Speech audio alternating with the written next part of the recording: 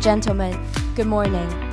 Welcome to the Digital Wellbeing Symposium held by NUS Center for Trusted Internet and Community and Media Literacy Council. It means and it involves viewing us not just as individual digital citizens, but digital citizens having also the capacity to develop their human potential over time. Parents underestimate the kinds of online harms that children face online, and consequently, as a result of that, it's also very difficult to talk about it.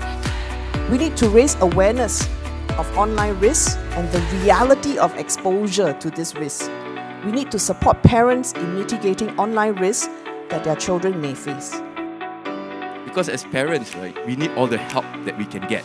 Our first line of help that we hope we get from the social media companies themselves, right?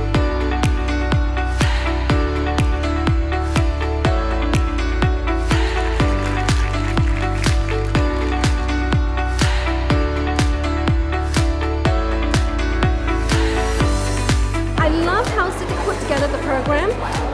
Dr. Tang and Professor Ye gave a very good breakdown and landscape of what's happening online for Singapore.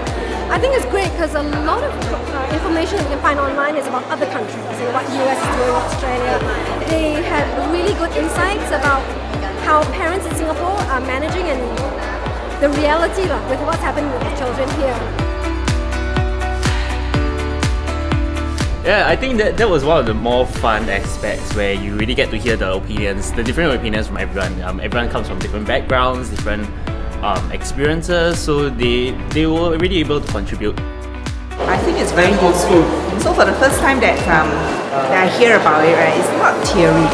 It's not like a theory that they just tell you and therefore that's it, But however, I think it's very exciting, something that I feel is pragmatic that parents can use.